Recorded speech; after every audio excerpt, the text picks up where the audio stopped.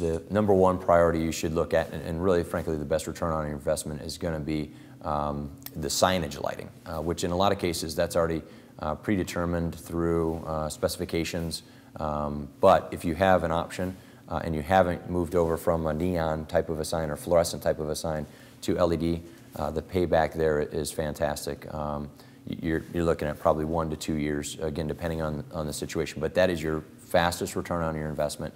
And you can take those savings and roll those into kind of the next application space, which we're really seeing as the outdoor lighting, and probably one of the biggest capital investments, but also biggest area for improvement is the parking lots, and really going after those lighting applications. Next would be probably your service bays.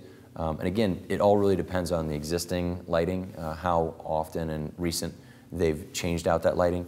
And then finally, kind of the new frontier, if you will, is really the showrooms and the interior ceiling lighting that's in a dealership. That's a little bit more challenging today from a financial standpoint, but that's really the next thing that's going to take hold. So again, just to run through it, signage has been out there and available really since the early 2000s.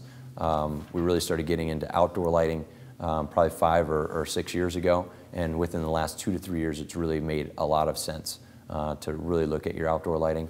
And then the next frontier is really kind of the service bays and then the interior showrooms and back office areas.